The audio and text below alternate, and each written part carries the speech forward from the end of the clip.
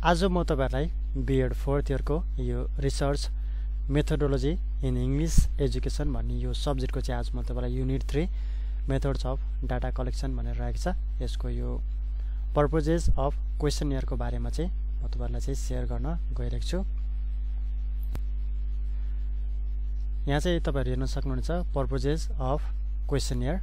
अघिल्लो भिडियोमा चाहिँ मैले तपाईहरुलाई चाहिँ क्वेशनियर को बारेमा चाहिँ शेयर गरेको थिएँ भने अब चाहिँ यो पर्पजेस अफ क्वेशनियर को बारेमा चाहिँ शेयर गर्न गइरहेको छु। तपाईले चाहिँ मेरो भिडियोलाई चाहिँ रोकेर पज गरेर पनि तपाईले चाहिँ यसलाई चाहिँ नोट गर्न सक्नुहुन्छ।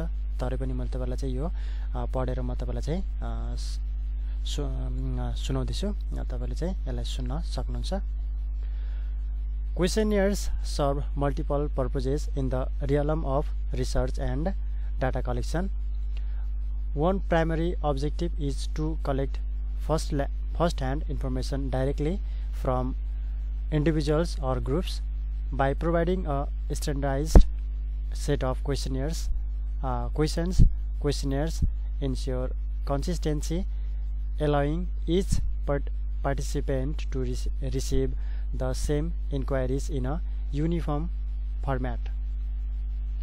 This standardization is crucial for reliable data collection and subsequent analysis.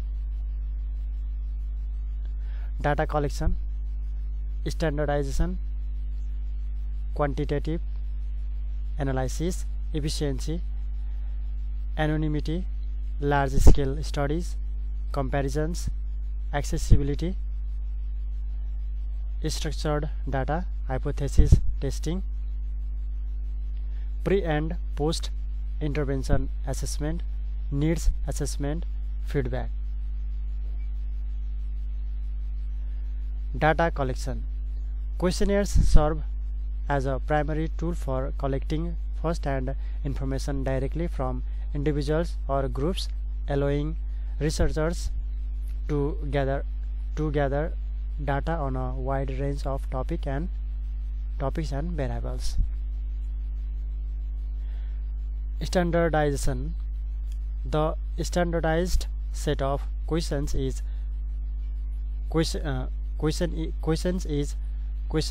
ensures consistency with each participant receiving the same inquiries in a uniform format, essential for reliable data collection and analysis.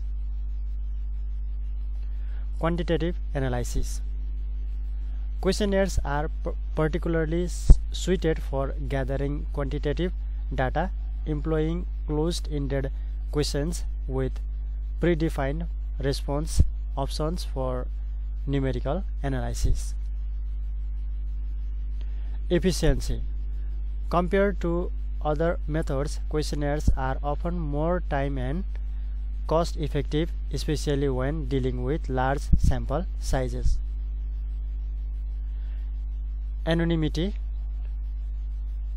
Questionnaires allow participants to respond anonymously, promoting candid and honest answers, particularly important for sensitive or personal topics.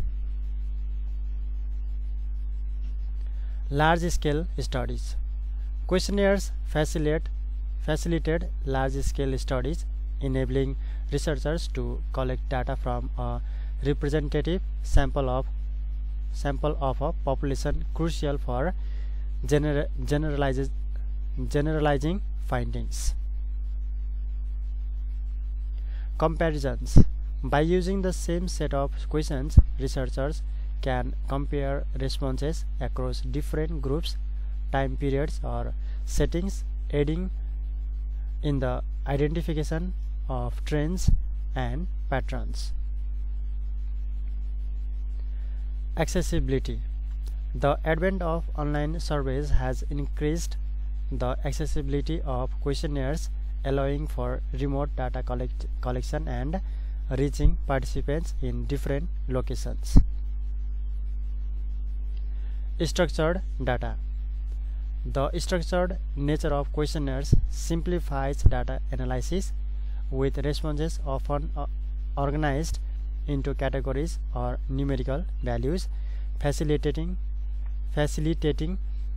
statistical analysis.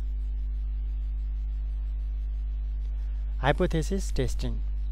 Questionnaires can be used to test specific hypotheses or research questions with the structured format allowing for systematic investigation of relationships between variables.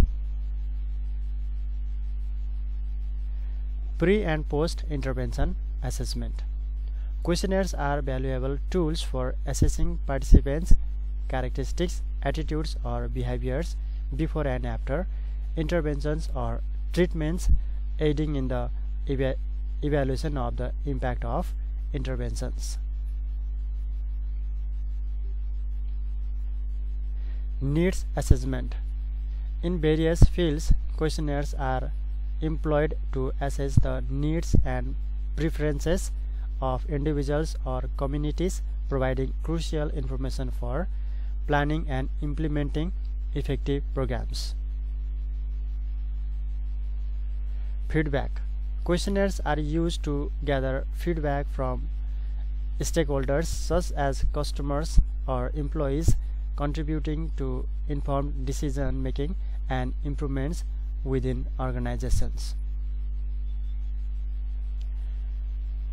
In various fields, questionnaires are used for needs assessment, helping identify the needs and preferences of individuals or communities. Additionally, they are employed to gather stakeholder feedback, whether from customers or employees, contributing to informed decision making and improvements within organizations. यो चाहिँ रहेको थियो purposes of क्वेसनियर भन्ने यो टपिकमा चाहिँ मैले तपाईलाई चाहिँ यो नोट मैले तपाईलाई चाहिँ शेयर गरेको छु। तपाईले चाहिँ यो तपाईं सुरुमा चाहिँ सुन्नुहोस्, त्यसपछि तपाईले त्यसलाई चाहिँ आफ्नै तरिकाले नोट गरेर तपाईले यो पर्पजेस अफ क्वेसनियर भन्ने टपिकमा चाहिँ तपाईले चाहिँ प्र्याक्टिस गर्न सक्नुहुन्छ। यहाँनिर पर्पजेसमा चाहिँ data collection, standardisation, quantitative analysis, efficiency, anonymity, large scale studies, comparisons, accessibility, structured data, hypothesis testing, pre and post intervention assessment, needs assessment, feedback. यो 13 वटा पोइन्टहरु यहाँनिर चाहिँ रहेको छ।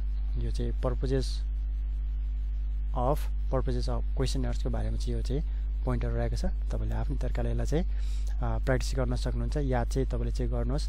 यो बाहेक अरु पनि तपाईले चाहिँ पढेको कुराहरुलाई पनि तपाईले चाहिँ एड गर्न चाहिँ सक्नुहुन्छ आफ्नो नोटहरुमा।